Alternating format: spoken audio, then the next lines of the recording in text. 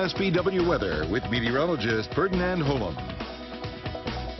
Hi everybody, welcome back and a good Sunday morning to you. As we look around the state this morning, temperatures are on the cool side in many locations, especially as you look up towards Lake Tahoe. Lake Tahoe right now 36 degrees. This morning they bottomed out at 31, getting below freezing. So if you are heading to the high country, we got to watch that. Temperatures dropping quite chilly in the overnight hours. Dress appropriately. Santa Barbara, Southern California coast right now 60s and 70s. Even the Central Valley cool in the 60s as well right now. Those temperatures in the Central Valley will warm up into the 90s later on today. Lake Tahoe will warm up comfortably to 73 degrees. In Southern California, not too bad. 70s and 80s. A little heat in Palm Springs, 102 degrees. Got a trough of low pressure moving through the Pacific Northwest, so we've got cooler temperatures there, mainly 60s and 70s in through the Pacific Northwest. Bismarck, North Dakota, 76 degrees. And then you can see where we've got the bright purple there. We've got a ridge of high pressure, so we've got temperatures on the hot side there with 98 in Dallas, and then out towards New York, 83, Atlanta, 86. A little tropical update there in the Pacific. Tropical storm Jimena. Last weekend when we were talking about her, she was a Category 4 hurricane. Now she's just a tropical storm. But there's Hawaii right there. Watch the forecast cone. Just to the north of Hawaii. So not going to really be a big factor as far as rain goes. Could get some outer bands of the rain. But again, big surf, and they've been dealing with a lot of big surf, especially over the last several weeks there with all those hurricanes moving to the north of Hawaii.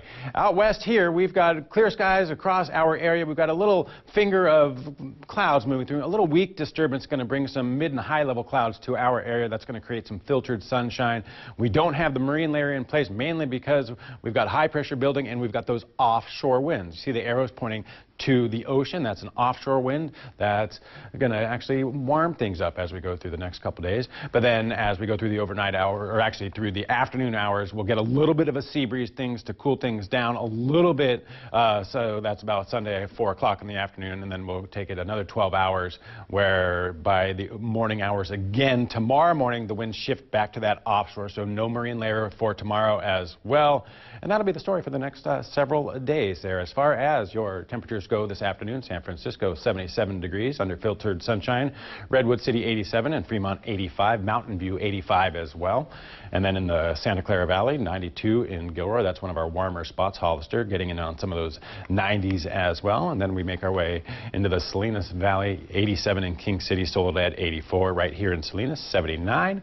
And we'll make our way onto the peninsula with temperatures mainly in the mid 70s across the board there, with the exception of Big Sur and Carmel Valley in the low to mid 80s. And then our last up in the Santa Cruz Mountains, getting in on some of the heat there with the low 90s for Boulder Creek, Ben Lomond. Santa Cruz about inland about a couple miles, 86 degrees. You get right on the beach, we'll talk about temperatures right around 80 degrees. And here's your 7-day forecast. So you can see the warming trend 92, 95, 98, and then we got triple digits as we head towards the latter half of the work week.